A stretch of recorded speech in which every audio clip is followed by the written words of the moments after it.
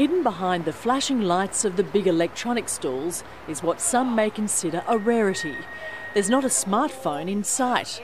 Instead, there are cameras, traditional ones, stacked from floor to ceiling.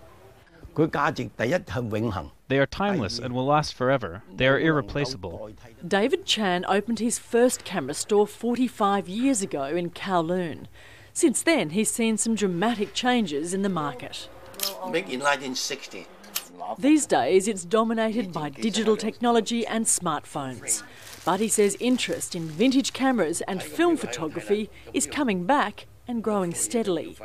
The new iPhone and new camera is a different culture. It's like instant noodles. You pour water onto it, you have hot noodles, but it can't compare to fresh homemade noodles.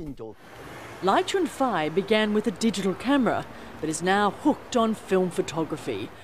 Not only does he collect, he's also tapped into the growing retail vintage market. Classical cameras have such a long history, and every different brand has their own personal touch on it. They're all different design.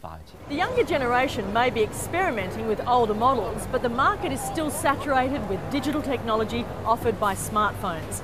China is the engine of global growth.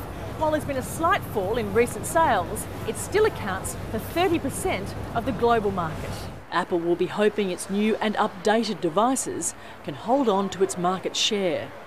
I will not line up at the store, but I will buy the new iPhone.